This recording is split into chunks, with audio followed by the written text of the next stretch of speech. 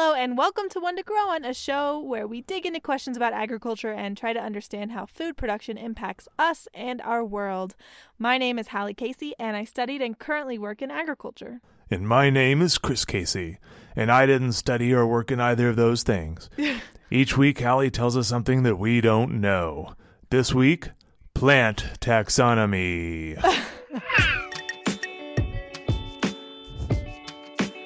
Is that your spooky voice? So, for those of y'all that don't know, I auditioned for a couple of audio dramas. And one of my characters has a moment where he has to do sort of a movie producer or a movie guy voice. And that was my movie guy voice for my character. That was pretty good. Yeah, that's all I got. That's all I got. No, I like it. I really do. So, I gotta say, for the first, month or so, when I saw this on our schedule, it was just abbreviated plant tax. And I thought we were going to talk about taxes on plants. Nope. Nope. We're talking about plant taxonomy is the full word. Oh boy. So how they're named, how they're classified, how they're divided up into categories. Yes. Categories. Don't make it more complicated than it is, Dad. Yeah, I mean, I've seen the whole circle tree of life thing. That's pretty ding-dang complicated. Yeah. So taxonomy is basically how we categorize living things. There's also a term called phylogeny, which is kind of a similar system, but is actually based on evolution and like genetic closeness. And it's basically sorting living things by that. And taxonomy is slightly different because often things are not based on science, which we'll get into. What? I know. Can you believe it? I'm confused. And whenever you say something is not based on science, it hurts my heart a little bit. Oh. Well, I mean, so the current system that we use for taxonomy was created several hundred years ago before basing things on science was particularly possible. So we more just like looked at a couple of plants and said, those look pretty similar. Right. Probably related, right? And now we're able to like actually like, do genome testing and things like this, where we really get into how are they actually made? How did they evolve? So we're slowly moving things around in our current taxonomy, but a lot of how we categorize plants is much more based on phenotype and like how it looks, and not necessarily based on the actual DNA of the plant. Okay, so hang on, let me make sure I'm keeping up. What is based on how it looks is the name specifically, or actually how it's classified in some way? So typically it's actually how it's classified. We're slowly moving things around as we learn more about the actual genetics of plants and also all living things. But we don't really know for a lot of plants. Like we haven't done DNA testing on a lot of plants. So for a lot of them, they're just based on that they look similar, which is probably indicative that they're closely related, but is not always true. Wow, I just assumed that we were already there because we'd already done some phylogeny, you called it, for like bacteria and tiny things that are slightly larger than bacteria and other such animals. I mean, listen, there's a lot of plants. Okay. There's a lot of plants. And we just can't do DNA testing on all of them. We can't like get the genomes of every plant. That would take way too long and also probably not be useful for the most part. I mean, I watched CSI. They do like at least one DNA test a week. Yeah, there you go. It's pretty easy. Let's just get the guys at Hollywood to do it. There you go.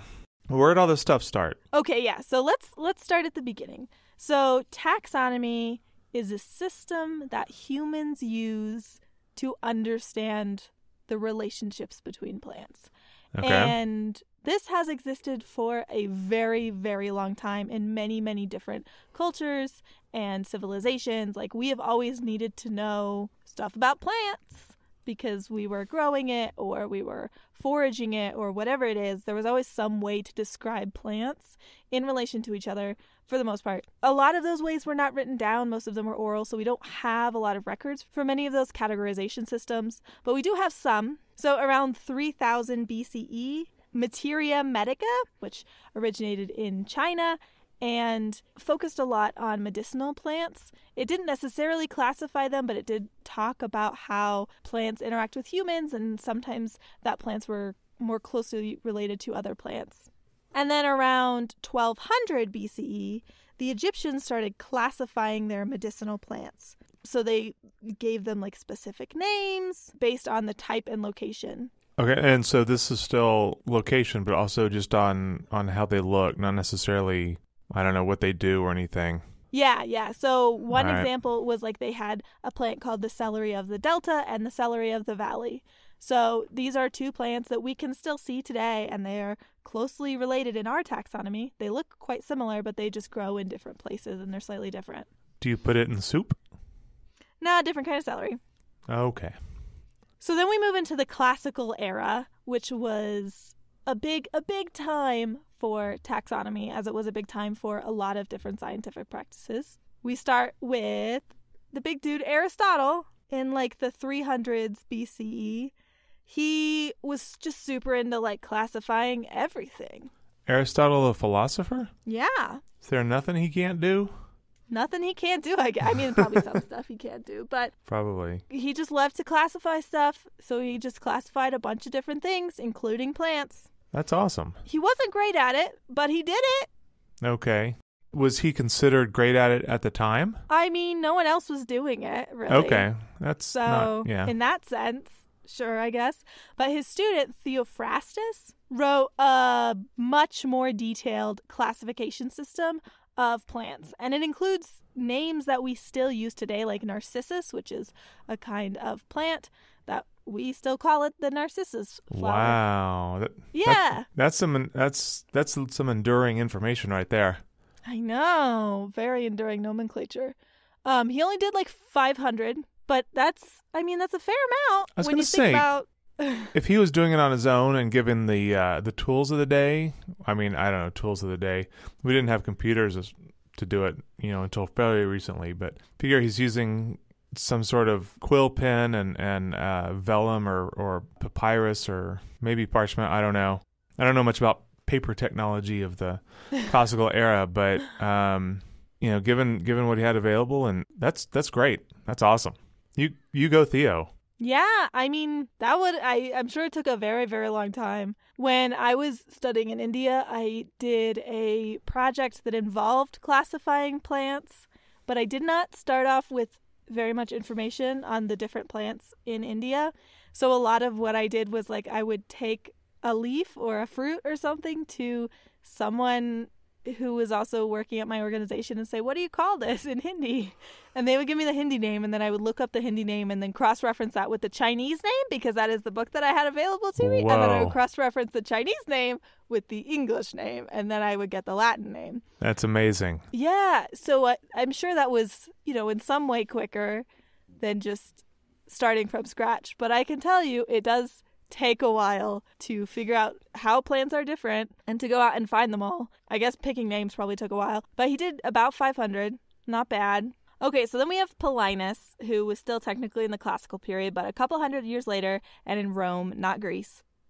And he started to give plants Latin names. So before this, the names were in, whatever people were speaking.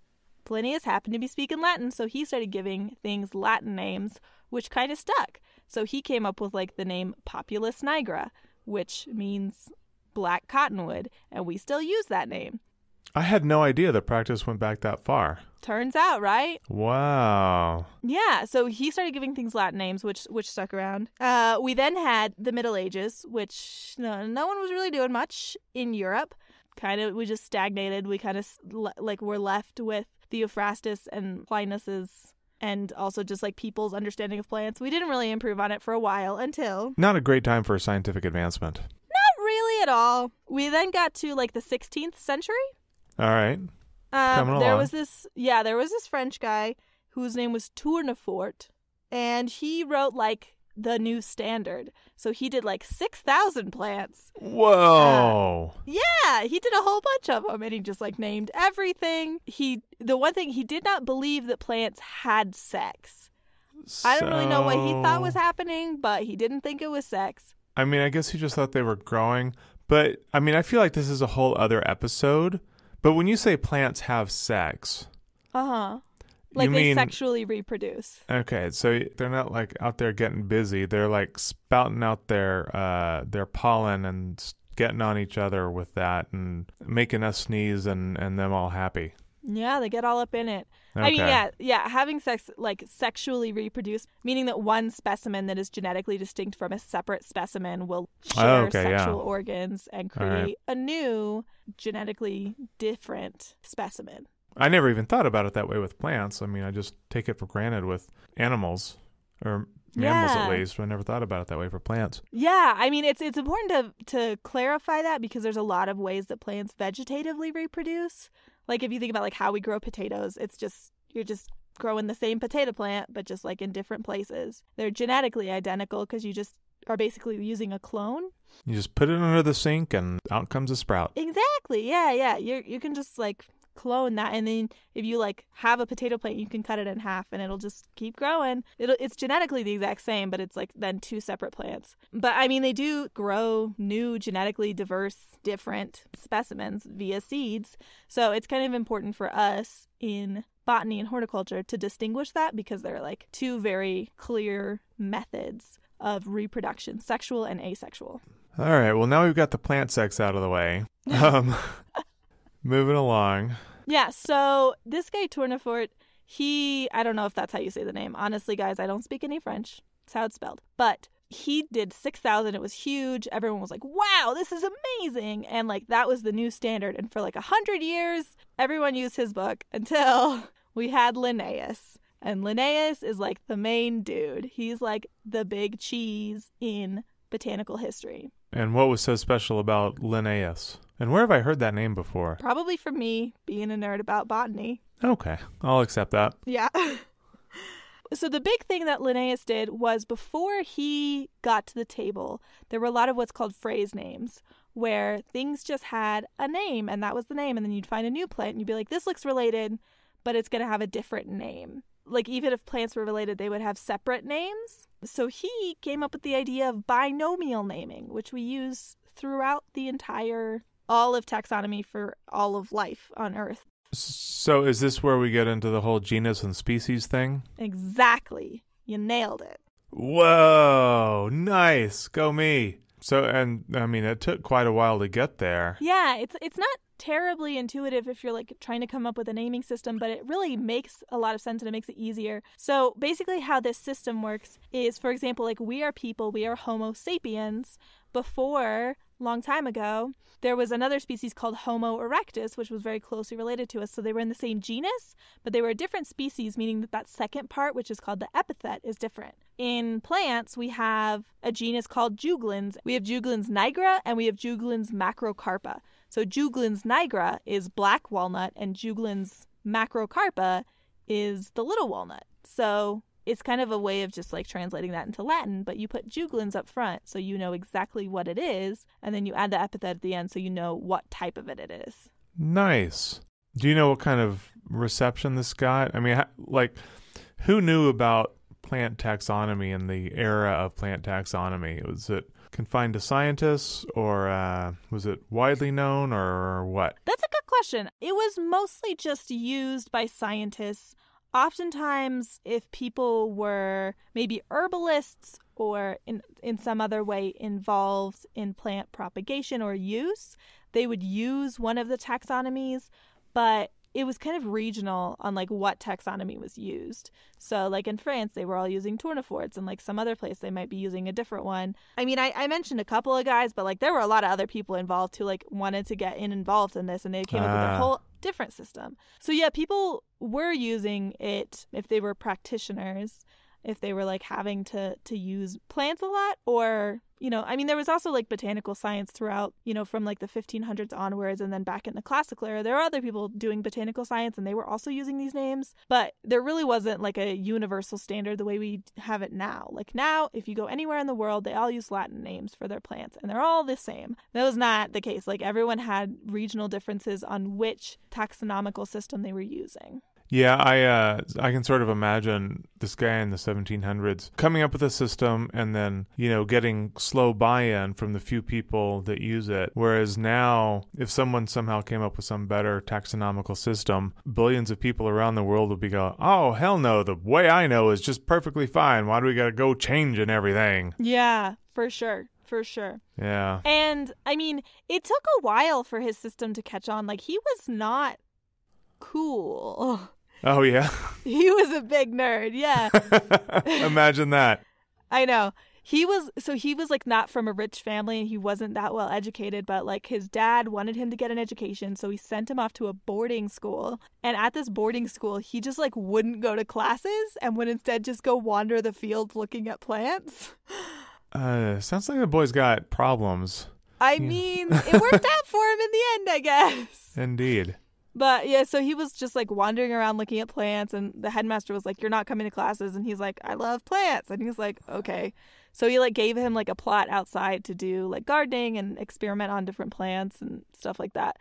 Eventually he went to university and he impressed a bunch of his professors, and he started to like get expeditions to go out and like look at plants and classify plants and think about plants. But by all reports, he was a big nerd and like not that cool. And everyone was like, who's this weirdo who just loves plants so much?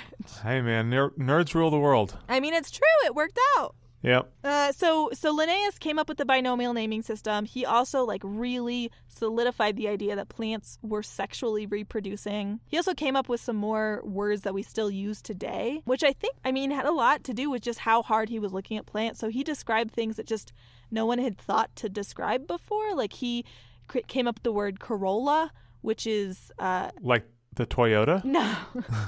I mean, that might be where they got the word. I don't know. But corolla means like the circle of petals. So if you think of like a magnolia, the corolla is like all 5 of those magnolia petals or 6 of those magnolia petals. So Today it's like I that, learned. The group. Yeah, yeah. He also like came up with the word filament, which is like the skinny thing that the pollen sits on top of. It's part of the stamen. He came up with some of these different words that it's just like really small things that are now very helpful for us in describing the plants, but just no one had ever like gotten a name to before, at least in English. He probably didn't get royalties. I'm almost certain that he did not. He got a lot of other stuff, though. He was pretty well taken care of. Well, then I don't feel bad for him. All right, so we have all these, rules from way back when. Do we use the same rules now? I mean, do we use the stuff that Linnea came up with, or do we have our own stuff, or has it changed or stayed the same for 300 years or 2,000 years or whatever? It's been fairly consistent since like the 30s. So there was like this big conference. Which 30s? The 1930s. Oh, okay, so fast forward a couple more 100 years and we have a conference? Yeah, so there were like, even though we had a binomial naming system, at the turn of the century, there was still a lot of confusion around like which names were going with which plants. So the Europeans had like a conference to settle it, and they were like, these are the names for these plants, these are the names for these plants. And the Americans did a similar thing. So there were 2 systems for a while. And then in 1935, they all got together and said, okay, let's rectify this. We want the same system across the board. So then the Europeans and the Americans had a system, and that pretty much became the standard for scientific literature, which then became the standard for the industry as well. And so we've had that for about 100 years or so. Yeah, a little less than. Yeah, I think it was 1935. Just a hair shy. Everyone's got to have a conference about everything. And now that species and genus are part of the public education system, we'll never be able to change it ever again. Which, I mean, it's working very well for us. Unless we have like a really major breakthrough that needs us to reimagine how we think plants function fundamentally or how they relate to each other fundamentally. I think that this is a pretty solid system. Well, I'm sure Linnaeus thought his system was a pretty solid system, and I bet Aristotle was all about his way of doing things. Yeah, that's probably true. I mean, there are some issues with it, but I think that we should get into those after the break.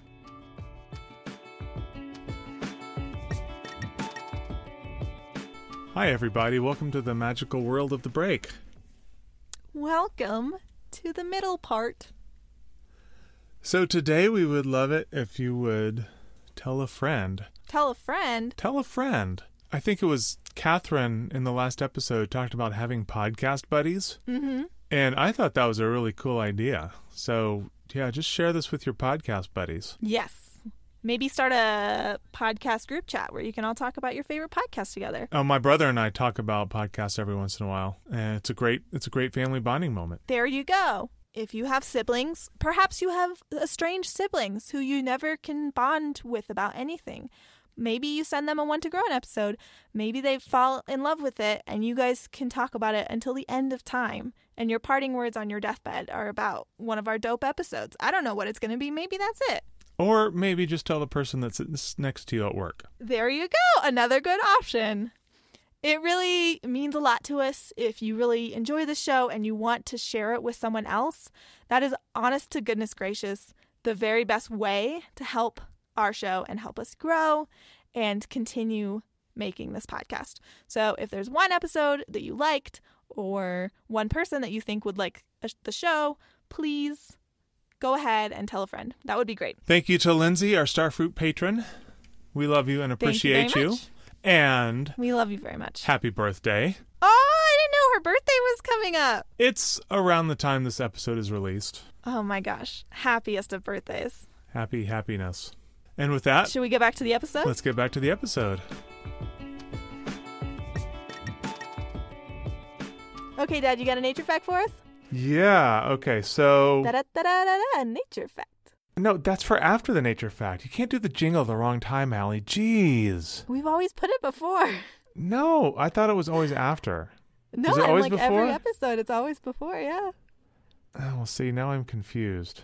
Okay, we'll go back and double check before I edit it. Okay. So, the subject of plant taxonomy, I don't know, I Googled it a little bit, and I went down a little bit of a rabbit hole, and somehow I came across Jean-Baptiste Lamarck. And I've actually heard of Lamarckian evolution, which, I mean, I think we know now isn't really how things progressed, but he was the first person to draw a tree of life. Oh, wow. It was mostly parallel lines, starting with worms and going into more complex animals.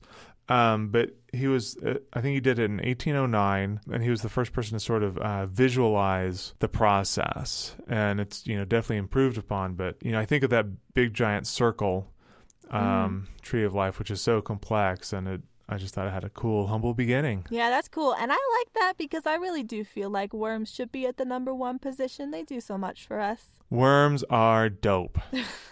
And for those of you kids, old people like me not in the know, dope means cool or good. Oh my God. Okay, now you do the theme. Da-da-da-da-da-da, nature fact. Nature fact. I love the theme. It's my favorite theme in the history of themes. Thanks very much. Thank you. So back to plant taxonomy and all the good stuff. It was all good. No, it wasn't. I mean, I feel like every time. Yeah. Every dang time. It's like I get excited about this new concept that I'm learning about, and something bad's got to happen because, people were involved. Yeah, pretty much. I'd get used to it. I'd get comfortable here. All right, what did they do? If nothing else, then you're excited when there's not something bad at the end.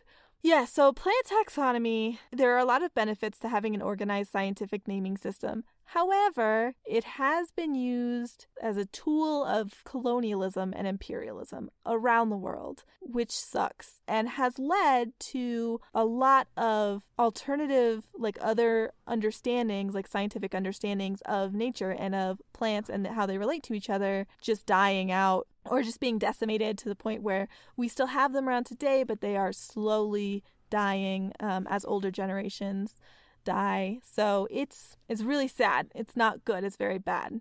So people came in and they heard the natives give their names for things, and they said, what, no, you can't use your names anymore because our names are better? Yeah. They were basically like, these are the names for them now, and we're not using those Indian names anymore, or depending on wherever they were in the globe and whatever name they were using for the people who lived there. It wasn't just names, though. It was also like an understanding of how plants relate to each other, which is really like what taxonomy is. It's like categorizing plants based on how we think they are related. And, you know, like we said at the top of the show, this idea of plants being related has always existed in many places. And so there were many different understandings of nature and of plants and how they relate to each other that we're now losing or have lost, which is not only like a huge cultural loss, but is a loss for science, because in order to have robust understanding of science and of nature, we need many different perspectives and ideas, and we're losing those. Okay, so playing devil's advocate for just a second. Sure. If you have like a better understanding of something, shouldn't that replace an old understanding of something that's not as accurate? I mean, I would kind of challenge the idea that binomial taxonomy is better. It is very useful in many ways, but there are a lot of things that it does not cover, a lot of failings in that system. Like, it is human-made. We have a lot of issues with it, which I will go on and, you know, talk about a lot of the issues. It's not a perfect system. I would not say that it is better than some of the traditional naming systems that indigenous people have been using for centuries. Oh, that hurts my heart. I know, it's sad, right? It's really sad. I mean, not that it's not better, but just that, you know, if knowledge has been lost, then, and it was truly good, valuable, useful knowledge, that's not a good thing. Yeah, I agree. I mean, to put aside like all of the genocide that went along with that, the idea of loss of knowledge is I mean, it's gutting, just globally, I think. Okay, let's bring it back to the happy place for a minute. It is a useful tool, though, right? Yes. So how is it useful? Like, how do we use it? Why is it a useful thing? So one way that we use it is just science, right? It is helpful that internationally scientists can discuss plants and be talking about the same thing. So, like, I can go to another country and ask about a plant, and if they give me a binomial name, then I'll be able to understand what they're saying. It's kind of like a universal language, kind of like math. You know, Numbers are universal, binomial names are universal. That's very helpful. We also use the categories as kind of a shorthand in the industry to understand how plants are related. So, like, we have plants in the citrus family, things like oranges and citrons and lemons and limes. All of these things, we might be able to practically use that knowledge that they're closely related to breed them to make a hardier plant or to make a more delicious plant or to make something new. Like that's how we got lemons, was we took two plants that were closely related and we bred them and we got lemons. So we use, I know, life did not give us lemons. Yet we still made lemonade. We still made lemonade. Yeah, I mean, we use families as like a shorthand to understand what plants we might be able to pull genetic material from or breed other plants with to, you know, make something more useful. We also use binomial naming in the horticulture industry a lot. So, like, if you're a florist and you need to order flowers, sometimes you'll use the Latin name. Sometimes you'll use the common name, but oftentimes you'll use the Latin name, and it's very useful from that standpoint. Okay. To a point. To a point. There are some other issues with it. So, oh boy. I had a very revelatory experience when I was sitting in an ecology seminar, and this guest lecturer got up, and he brought up like this huge map of different species, and it had like different species and genuses and families and subfamilies. It was like this big map of all of these different organisms. And he just said, "We made this up. This is just something we made up." No, wait. And that was so hard for me to understand, because it's crazy to think, because you spend years and years like memorizing names and learning families. But we made it up. Like, okay. It has. But isn't after a certain point, or isn't everything we do, everything we name, every word we come up with, I mean, it's all made up? Yeah. Why is this more made up than, say, I don't know, the periodic table or something? Well, Okay, that's a good example. With the periodic table, you can like look at an element and you can say, here are the ways that this is quantitatively a different thing, right? Okay. With plants, that's a little bit harder because not only are we saying these are different things, we're also saying here's how they're different. And in nature, there's not like a line that says like, okay, here's where it goes from being a family to being a genus. Like we made that line up. And there are examples where scientists disagree that like there are actual plants where they're saying like, no, this is the line for a family. And other people are saying like, no, that thing you're calling a family is actually a genus within a different family. We're making this up. Like this is a tool that is based on nothing but our observations of the natural world. Not really much science beyond just us looking at stuff pretty hard. And there's only so much we can look at because we've only been able to sequence a genome since like the 1990s, like the early 2000s. We do not have, the DNA mapped of most plants. So a lot of what we're looking at is just like how the plants grow and what we think about it. And we're putting our like Eurocentric lens over these plants and saying this is how they're related. This is how they're functioning. Like this is how we're going to categorize them. But we're making that up. Will DNA sequencing give us more answers, or will it just make the arguing about these lines more complicated? So that's the question. So currently, what is happening is as we sequence more plants and as we understand more about the evolutionary history of all these different plants, we are moving them. So things will move from genus to genus, sometimes from family to family. Like they will just pick a plant up and move it somewhere else because where it was originally was not scientifically founded. And they're like, oh, we found better science. It more accurately belongs over here. And there are some benefits to that. I think that there's huge scientific benefits. I question the benefits for the industry of moving things around because this has real effects on horticulturalists. Like I started learning botany and horticultural sciences about 10 years ago. In that time, many of the scientific names I learned are not accurate anymore, are just outdated because things have been moved to a different genus or they've changed the epithet or something like that. So it becomes quite difficult because a lot of the names that I learned were names that I need to use if I were to like become a landscaper or to, become a nursery manager. Okay. And in this case, the word epithet means... Oh, sorry. It's the second half of the binomial name. So the first half is the genus, and the second half is what's called the specific epithet. So like if we have juglans, nigra, juglans is the genus, and nigra, meaning black, is that epithet. Okay. What's up with oak trees? Because oak trees are lovely and very pleasant to sit under and read a book. Okay, so I put this in here to kind of underline this point. We are making up these lines between plants, and oak trees are a great example. I truly think that oak taxonomy is a bit of a con. And I have a bit of an issue with taxonomy, I think, because of, do you remember my senior thesis project when I was an undergrad? Jog my memory. Okay. When I was in undergrad, my senior thesis was trying to quantitatively measure the difference between extractable lipids between 3 different species of Quercus, which is oak. How did you get lipids from an oak? For anyone that doesn't know, a lipid is a fat molecule. Basically, she means oil. Yeah, there's oils in acorns. Oh, geez. I remember collecting so many ding-dang acorns for you. And yeah, I tasted something that you made from it, oil or whatever, and it was super gross. Very nasty. It was super gross. And I can't believe you made a school project out of that. I mean, I tried to. It was my methods left something to be desired. But, I was an undergrad, so I was figuring it all out. But I had some issues starting off because I went out to go and identify my specimens that I was going to pull acorns from. So I think I was using 3 different species. I think I was using Quercus macrocarpa, Quercus schumardii, and Quercus, I think, stellata, if I remember correctly, which are just 3 different species of oak, which is Quercus. And I went out to try and identify these specimens of different species.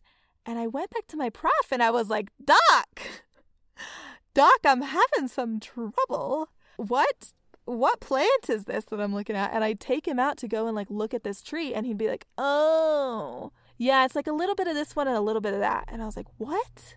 He's like, well, oak trees can just cross-pollinate between anything in the genus. What? So why does it even matter then? I know! This is what I'm saying! This is what I'm saying! Yeah. So basically every time I would like have to pick a specimen, I would just look at something and be like, close enough, I guess. I'm eyeballing it. It looks pretty close to what's described in this book. Definitely got some other stuff in there. Close enough, though. And I was just like, what is the point of the science? Because there's not actual we're imposing these lines. These plants are much more complex than our categorization system can bear. And that leads to like failings in the science. Like if I was looking at a Quercus stellata that was like actually 1/4 Quercus macrocarpa compared to like a 100% Quercus macrocarpa, like that is going to influence the data that I get. And I don't have a way of understanding that based on our current taxonomic system. So, I mean, is that like me saying I'm 1/4 Irish? I mean, probably I don't know not. If we juice you, maybe. But like what I mean is that like these plants are much more complex, and I truly think that oak taxonomy is a con. And I currently have a feud between me and the park rangers at the Alamo because they do not know how to categorize their oaks. Even though oak categorization is itself a con, it is proof that even the national park rangers at the Alamo cannot do it correctly because it's fake and it doesn't make any sense because they have incorrectly identified one of their oaks, and it just drives me crazy. Oh. I mean, they should just call them all Fred and be done with it. Oh my God.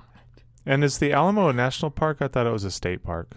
I don't know, but regardless of it, they should fix it because it currently says Quercus virginiana, but I have an issue with that. Not because Quercus virginiana is, quantitatively different than Quercus fusiformis, which is what that tree actually is, but because Quercus virginiana had not been introduced into the area when that tree was planted, and I think that because it is like a historical area, they should understand the history of their botanical species. But Quercus virginiana and Quercus fusiformis are practically identical, so I get the confusion. It makes sense, but also they won't change it, and I told them to change it. Hallie Casey laying it down, everybody. Do you want to know the difference between Quercus fusiformis and Quercus virginiana? Because this is really where I don't. Oak trees get... Not really. But I bet you're going to tell me. I'm going to tell you because I'm just so mad about it. So they are identical trees, except for the fact that one of them, and I can't remember which one it is, has a pointy end on the acorn, and the other one has a round end. Other than that, they are literally identical. Wow. Yeah. That's even less than like the Starbelly Sneetches. Oh my God. Exactly. Yeah. Exactly. It's not even Sneetch level of difference. Oh. I just get very worked up about the oak trees. I get very worked up. We feel your pain. We don't feel her pain. It's going to be okay, Hallie. Don't worry about it. I have no idea what she's talking about. Is it going to be okay? Nobody cares. Thanks for listening to this episode of One to Grow On. If you'd like to support the show, please rate and review us on iTunes or consider donating to our Patreon at patreon.com/onetogrowonpod. If you'd like to connect with us, find us on Twitter, Instagram, and Facebook at One to Grow On Pod. The show is hosted by me, Hallie Casey, and Chris Casey. It's produced by Catherine Arget and Hallie Casey. Our music is Something Elated by Broke for Free, and our show art is by Mariah Coley. Be sure to check out the next episode in 2 weeks. But until then, keep on growing. Bye, everybody.